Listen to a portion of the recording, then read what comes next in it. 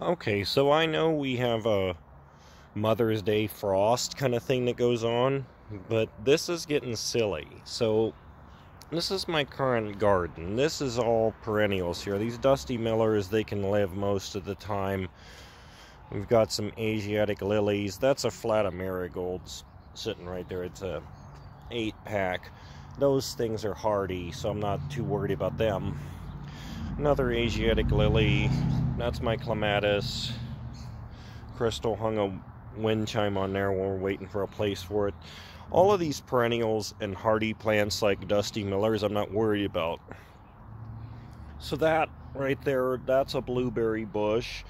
And in order to have a pollinator, this is another blueberry bush. We just have this one potted right now, and as you can see right next to it is a strawberry plant. These two pots over here, one of them is just a cheap one from the store. The one on the end there, I have catnip in that, so if the neighborhood cats destroy it, they didn't destroy anything special. That one just has the herb oregano in it. Over here is normally pepper plants, but like I said, due to this stupid frost in May, I have them all covered. The far corner there is a orange marigold. This here is a Better Bell 4 pepper plant from Burpee, so is this one. That one out there is a Bonnie's sweet banana pepper plant, and this one in the middle is an early girl tomato. These are cauliflowers right here. That is a hill of cucumbers, and we have radishes planted in the middle here. Over here, in the spot where all the tree propellers are, is asparagus roots that I planted. They haven't sprouted yet, obviously, it's only been a week.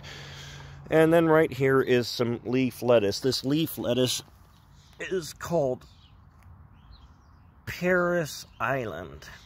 And then we have a single cabbage plant right here. He's loving the cold. And some radishes are planted here where the white tag is. And then over here we have another orange marigold. This plot hasn't grown yet because I have green beans in rows here in you know, just seeds. And then right here, this is a zucchini mound, and it will, here, I guess the tag fell out. There we go. Zucchini. And over here, that's two more plants of the same lettuce. And then right here, we have a jalapeno plant. And then over here, we have just a Bonnie's green bell pepper. That is a beefsteak tomato under the purple cover. And then I had already staked this other one. This other one is a Bonnie's original tomato, and I had staked it already, so I actually, it was just short enough that this clay pot fit over it, and I put the stake right through the hole and just took the trellis out, and I'll put it back. So that fixed that. And then when we go over here, here on the end, we have another zucchini mound. And then I have radishes and carrots all in front of it. Now here in this middle part is all sweet corn. On the left side is the one that's all white. And then the one over here is like the peaches and cream one, they call it, where it's like the orange and the white. And then that ends with a hill of cucumbers. So that's this area. And then as we go back over to the patio, we have a Red Delicious apple tree right here, and it has to have another tree to pollinate it, but while it was in the store, it pollinated. So as you can see right here, we actually have baby apples hanging on the tree already, which is all good for me. This is one of my favorite plants. This is just a hosta that we put in this pot, and it looks good. This is our new arborvitae tree. That's just right here. This is over here where Amara is standing, is where one of our kittens passed away due to a choking incident, and so she is buried there, and we planted some flower bulbs called the gladius mix on top of it. Over here, where the fence gets crummy, it's where we keep our trash cans, and nobody's ever in a, you know, the air conditioner unit is there, so nobody's ever too fond of this spot. It's right up by the stop sign on a pretty busy street corner, so everybody's kind of like, screw this spot. And all that grew here was weeds, and the fence is broken over there. I plan to fix that later in the year, but for right now, we started cultivating it because we're like, well, if it's just a field of weeds, why not make it a field of something useful? So we started here, and you see Crystal dug up the rest there, and we're getting ready to work on that some more. I've got some new garden soil and some flower soil. Hi, sweetie.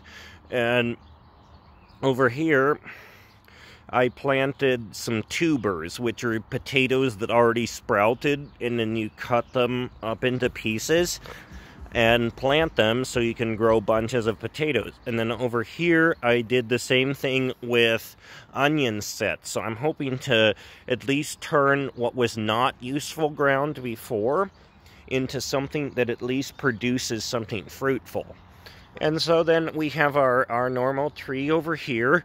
I've also, this yard had its issues, so I fill in any spot where grass doesn't grow, and I put potting soil and grass seed. And I'll tell you what, where we used to have the kids' trampoline over here and it killed all the grass, this is just 2 weeks after planting grass seed here. I know there's some weeds in there, but I can't spray because I'm growing new grass. You see that blue stuff? That's the grass seed.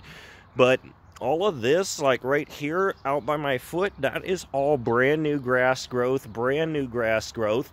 And so the lawn is making a comeback. The kids got a new sandbox and their trampoline. And then so now you can kind of see from the perspective over here.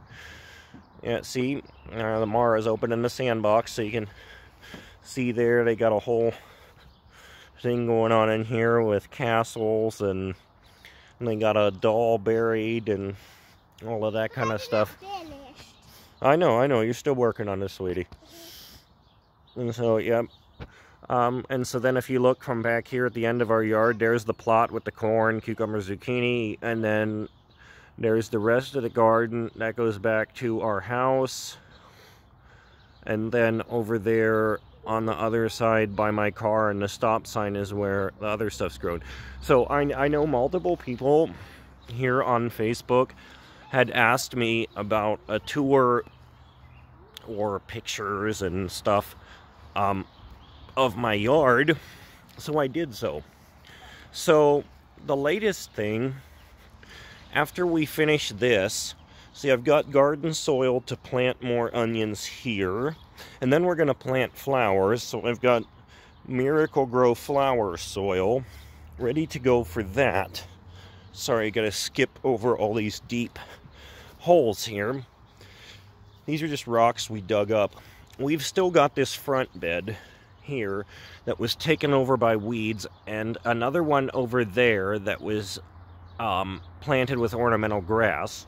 We're planning to dig all of this stuff up and then put something different, flower seeds, perennials, whatever, in there. And then this spot where I'm trying to walk over and Amara's kind of balanced on right here, we're going to finish out with flowers and then have a narrow walkway where we're, oops, see, I'm tripping. See, so we still got to work on this, and we'll get that finished. There were so many wild onions in this thing that, I mean, it took like 2-3 hours of like nitpicking type labor to get all of this stuff. I mean, look at these things. They're in like bunches, and all it takes is just a single one of these bulbs to get in your soil, and you'll get a bunch of onions with a big tall thing on it. They're a serious invasive problem around here. You can see there's more of them that we pulled out over there. So I'm trying to keep that under control, grow a few crops in the meantime. And yeah, this is our little home abode, home garden. I guess the last thing I can show you is we got this new fire pit. One of the kids play guns is sitting there. We got some buttercups covered here with the garbage can in case it gets cold. I'm really proud of this plant. This is called a night sky petunia, and it's super gorgeous, and it already spread into the buttercup that I think got shocked by the early season and all the chemicals they spray on it in the nursery. So we've been kind of trying to get that thing nursed back to health. The hosta just was like, thank you, Lord, when it got put in that pot. And everything else is just doing fine. It's got a little messy over here. Some cushions blew down in the storm, but, you know, all's well. Yard's coming together. Plants are getting better. And, you know, it's just a year-to-year process. You just keep getting better at it. So, all right, everybody. Much love, and stay safe out there. Bye.